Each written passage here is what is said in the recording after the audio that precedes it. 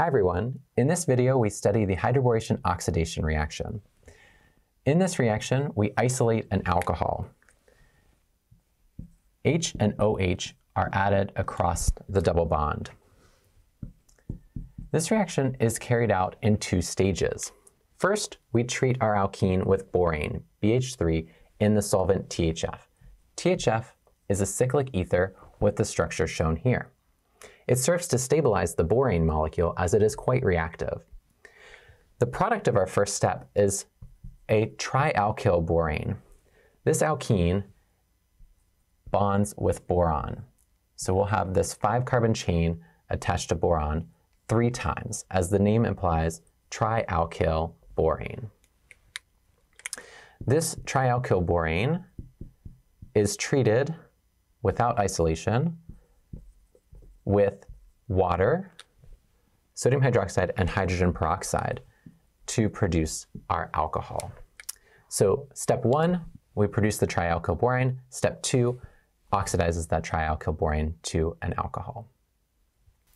When this reaction is carried out in the lab, we can analyze our product mixture to find if one or more constitutional isomers are produced in excess of the other. What we find is that our major product is the less substituted alcohol, and our minor product is the more substituted alcohol. If we compare this to the acid-catalyzed hydration mechanism, we would find that the regioselectivity is the opposite. So synthetically, we have access to now the less substituted alcohol and the more substituted alcohol simply by changing the reagents. The regioselectivity here, where the OH added to the less substituted carbon, is sometimes described as anti-Markovnicov, where it doesn't follow Markovnikov's rule. Let's look at some experimental data to further understand the regio and stereochemical outcomes of the hydroboration oxidation. In our first example, we have 2-butene. This alkene is equally substituted on both ends. We have a secondary carbon and a secondary carbon.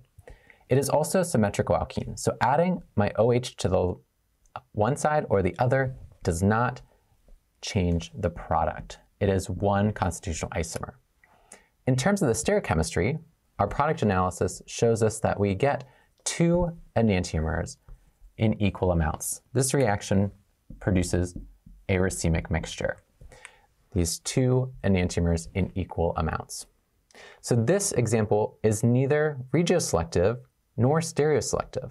We do not produce one constitutional isomer in excess of another, and we do not produce one stereoisomer in excess of others.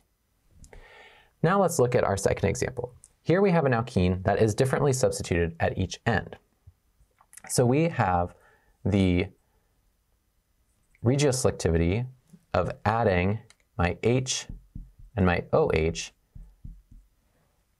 in such a way that the OH group is on the less substituted carbon. How many stereoisomers are possible with this product that we produced here?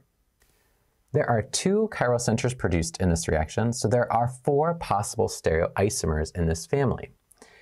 When we isolate our products, we find that only 2 of those 4 possible stereoisomers are produced. The H and the OH have added to the same face of that molecule.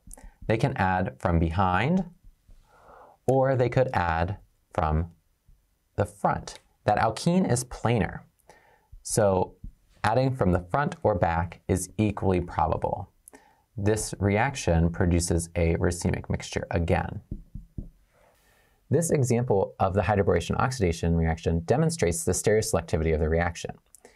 When we have 4 possible stereoisomers, only 2 of them are produced. The H and the OH have added to the same face of the double bond. This type of addition is known as a syn addition.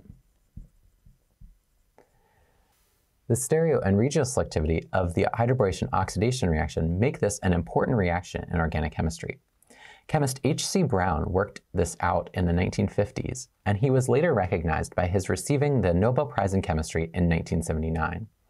In a later video, we will study the mechanism to explain why this reaction is regio and stereoselective. Thanks for watching.